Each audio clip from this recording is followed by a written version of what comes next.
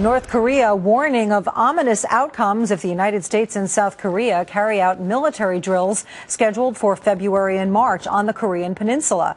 Making matters worse, a grim follow-up possibly to the execution of Kim Jong-un's uncle. The North Korean leader reportedly also ordered the death of most of his uncle's family, including some children. The uncle was put to death after Kim Jong-un accused him of plotting to overthrow the communist regime.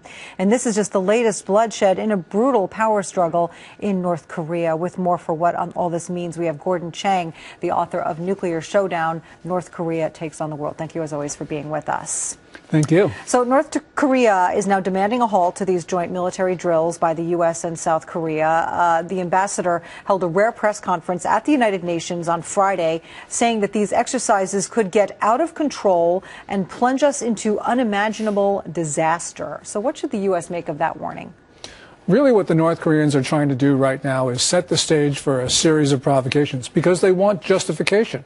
And so they're saying that these joint military exercises, which are just purely defensive in nature, threaten North Korea. And so what we're going to probably see is a fourth nuclear detonation, perhaps a launch of another ballistic missile, maybe even attacks against South Korea. So all of these things are probably going to occur in fairly short order, like they did last year when we saw one right after the other, day after day.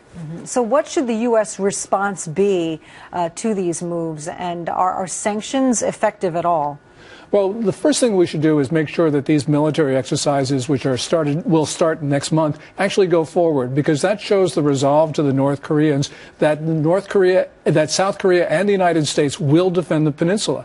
You know, in terms of sanctions, we do have some pretty strict sanctions on the North, but they could be much tougher, and I think we probably need to toughen them. So, for instance, this joint industrial zone between South Korea and North Korea at Kaesong, we need to toughen the sanctions on goods coming out of there, because that really does materially help the regime in the North build nuclear weapons and long-range missiles.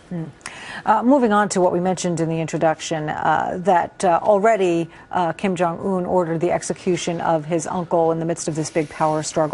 And the follow-up to that, we're hearing this grim news that just came out late yesterday, has not been confirmed, that the rest of his entire family, other relatives, including children, have also been killed.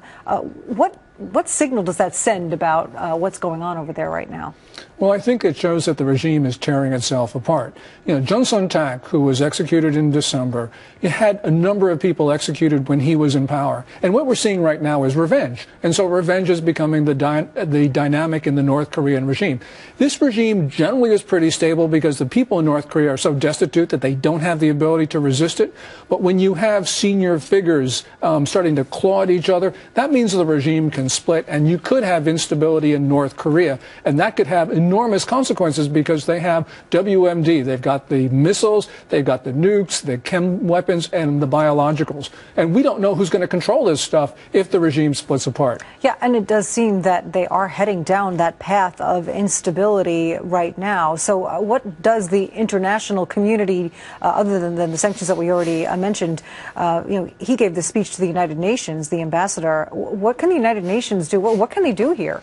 We really can't do very much. We're just sort of watching. But we have to show the North Koreans we have resolve, and that goes back to making sure that these military exercises go forward. Right. You know, the other thing is that we have relied on China for the last decade and a half to sort of rein in the North Koreans. Well, we know with the execution of Jun Tak that the Chinese now have less than zero influence. So we need to stop looking to Beijing and start looking to ourselves to craft solutions on the Korean Peninsula, because, you know, the North Koreans, they may hate us, so that's what they say, but they like us a lot better than they like the Chinese, because there's been a lot of historical anonymity for 6 centuries between China and Korea. Interesting. All right, Gordon Chang, thank you as always. Thank you.